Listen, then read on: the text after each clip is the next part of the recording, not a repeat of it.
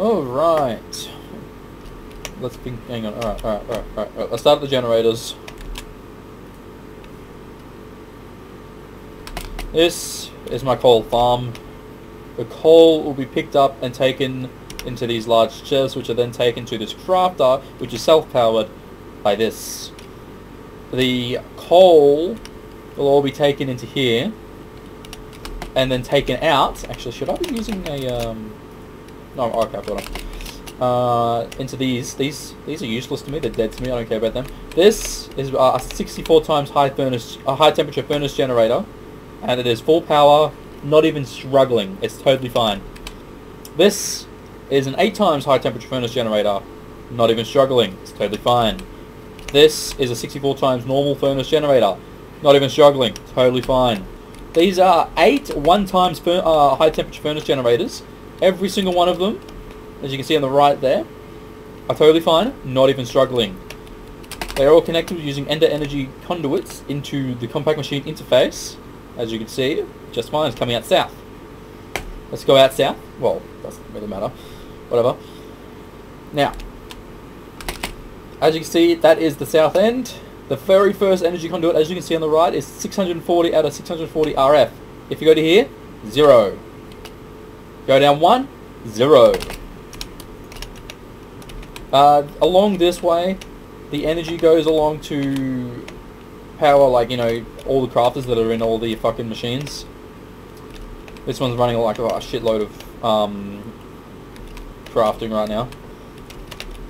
But I was running fine for like 3 hours after I made that, so that's not it. Along here, this is connected to a couple of things. It's connected to those that aren't taking power.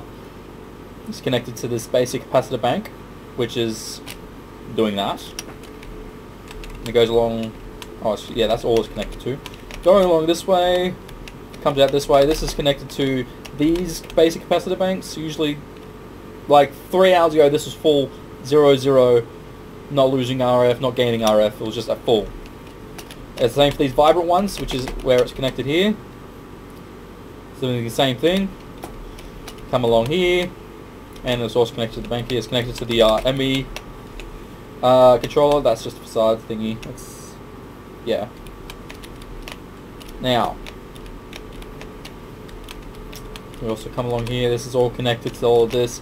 None of these are being used, so no power is being used by any of it, like actively. Same with all this here.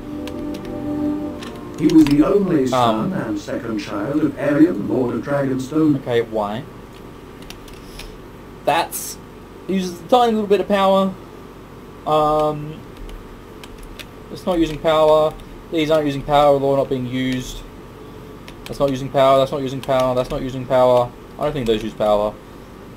I don't know about any of these, if they need RF or not, but as far as I know, if they're not using used, they're not using power. If they do need power in the first place. Go along here. There's actually a thing all the way out here that needs power, but it's been like that for ages when I didn't have issues anyway. But as you can see, they're all full. Don't need power. Like actively, it's not actively taking power. This is also connected all the way through over here. It's like it powers the elevator, which doesn't need any power, and then you'll go along to power a couple of the things. But that's all been here for days, for weeks, and no issues. I've only started having the issues a couple of hours ago, and it happened while I was AFK. My mate was not online, and we're the only 2 people in my base. And like, just nothing.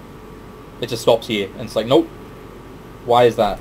Please, I'm at a wit's end.